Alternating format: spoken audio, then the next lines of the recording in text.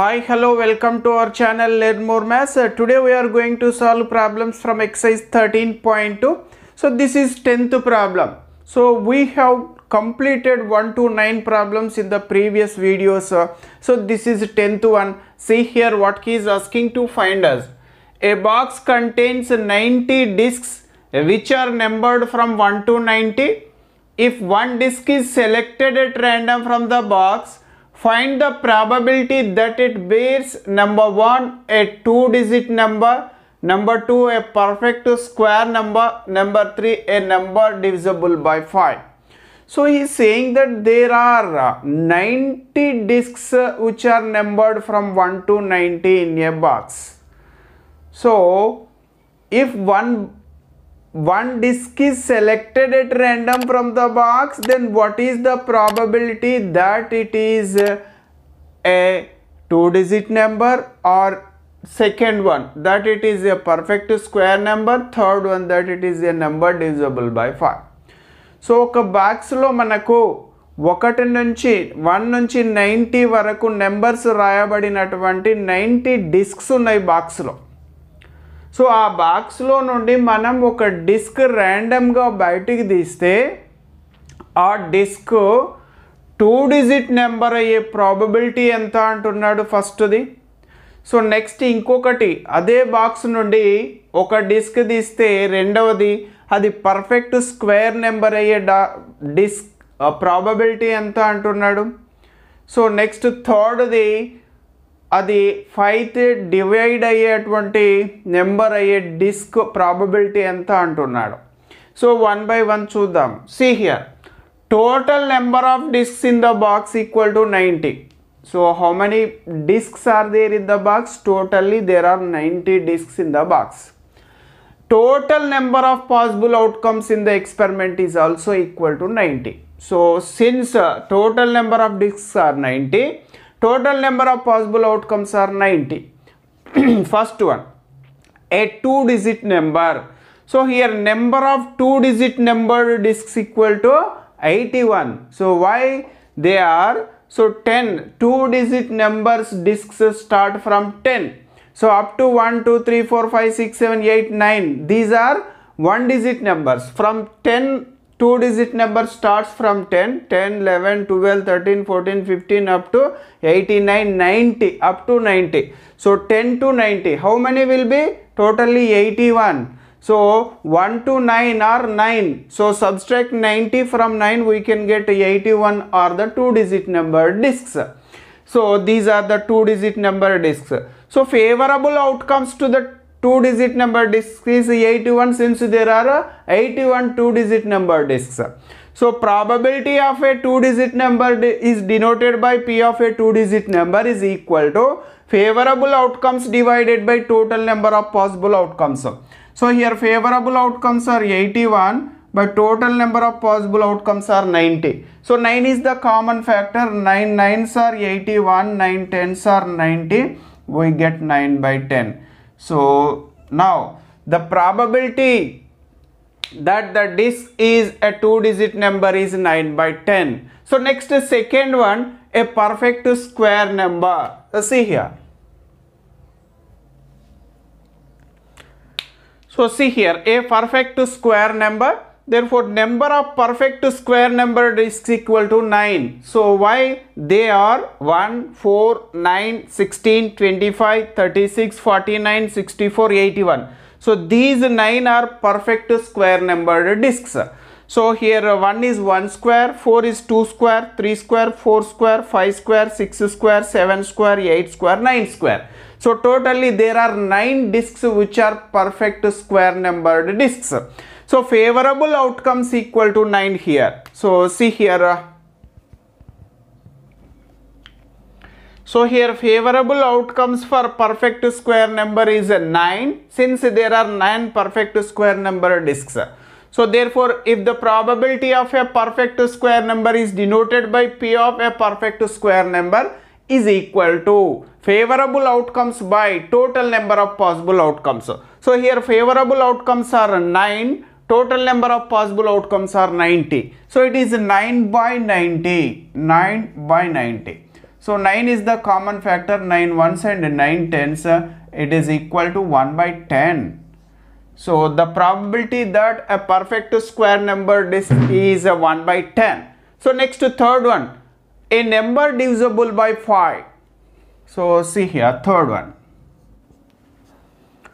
So see here, a number divisible by 5. So here number of disks which are divisible by 5 equal to 18. So what are they? 5, 10, 15, 20, 25, 30, 35, 40, 45, 50, 55, 60, 65, 70, 75, 80, 85, 90. So these number disks are divisible by 5. So how many are there? 1, 2, 3, 4, 5, 6, 7, 8, 9, 10, 11, 12, 13, 14, 15, 16, 17, 18. Therefore, favorable outcomes to the number divisible by 5 is 18. So if the probability of a number divisible by 5 is denoted by P of a number divisible by 5 is equal to favorable outcomes to the event a number divisible by 5 divided by total number of possible outcomes. So here favorable outcomes are 18 divided by total number of possible outcomes are 90. So favorable outcomes are 18, total number of possible outcomes are 90.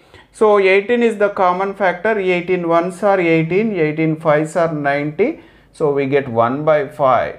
So this is the probability that the disk is a number divisible by 5 is 1 by 5. So like this we can find very easily. So ఈ విధంగా మనం ఇచ్చినటువంటి ప్రాబ్లమ్ని అర్థం చేసుకోవాలి, జాగ్రత్తగా ఏం అడుగుతున్నాడో రాసుకోవాలి, ఫేవరబుల్ అవుట్కమ్స్ ఎన్ని, total number of possible outcomes ఎన్నో రాసుకుంటే ఈజీగా చేయడం వస్తుంది. So this is 10th problem. So next you have to solve 11th problem.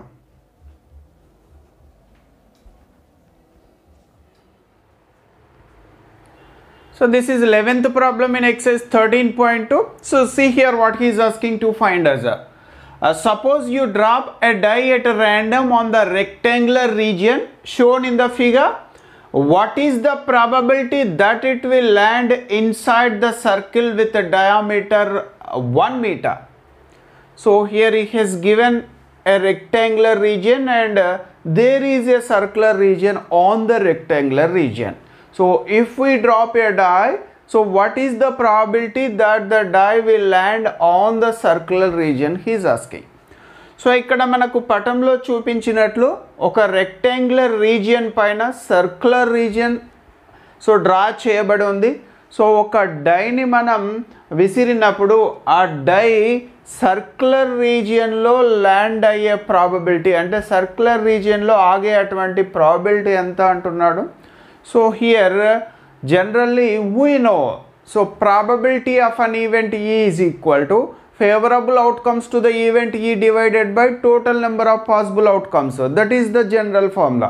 So here probability is equal to, in this situation probability equal to, so here favorable region is circle లో ఇక్కడ ఎక్కడ మనకు ఆగినా కానీ అదంతా కూడా మనకు favorable region అవుతుంది. So it is nothing but area of the circle. Favorable region is nothing but area of the circle. So total number of possible outcomes, that is total area is nothing but area of the rectangle. So in this particular case, here the required probability is equal to area of the circle, that is favorable region, divided by area of the rectangle, that is total region. So this is the formula for probability here in this case. So the diameter of the circle he has given, this is 1 meter. Therefore radius equal to r is d by 2, that is 1 by 2 meter. If the diameter is 1 meter, then automatically radius is 1 by 2 meters.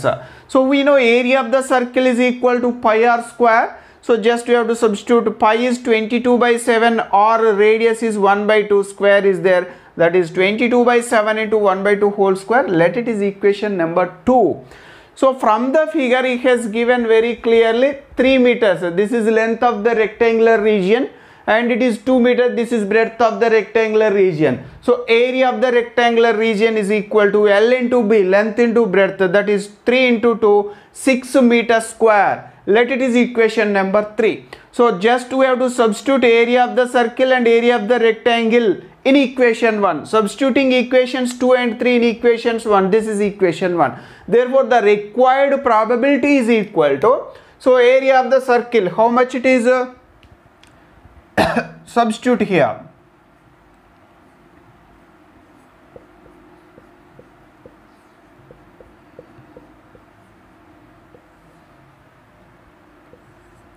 So just I have substituted equations 2 and 3 in equation 1. So required probability equal to area of the circle is 22 by 7 into 1 by 2 whole square. 22 by 7 into 1 by 2 whole square I have written as 1 by 2 into 1 by 2 divided by area of the rectangle is 6.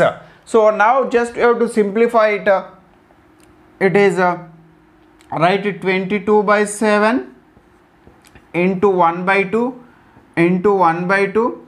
So here divided by, here it is 6 by 1. So if I write product, I have to write the reciprocal of 6 by 1 is 1 by 6. So for this divided by I have written into. So here 6 by 1 is there, reciprocal of 6 is 1 by 6. So now just cancel 2 1s and 2 11s are 22.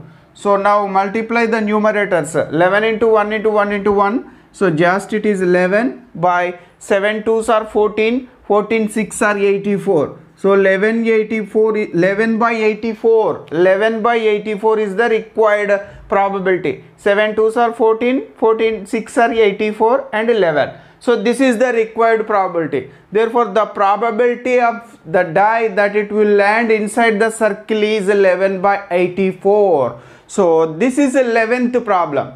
So next we have to solve 12th problem.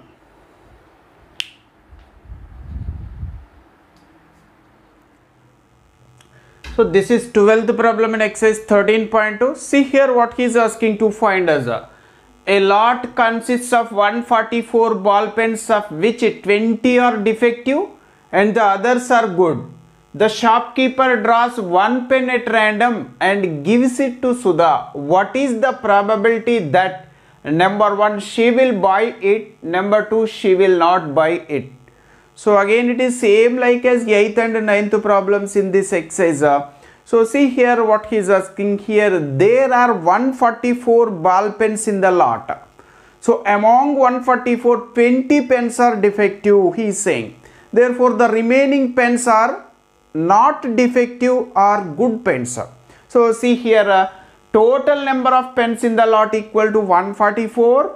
Number of defective pens equal to 20 has given. Therefore the number of not defective pens or good pens equal to 144 minus 20, which is 124.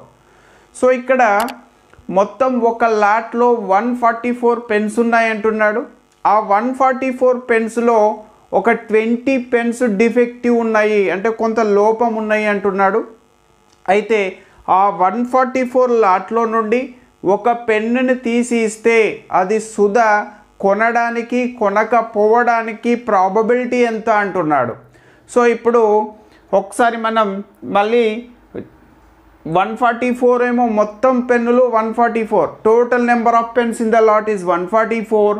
So defective pens equal to 20, therefore good pens equal to 124. Since there are 144 pens in the lot, here the total number of possible outcomes in this experiment is 144. Total number of possible outcomes equal to 144. So first one, what is the probability that Sudha will buy the pen? So she will buy it.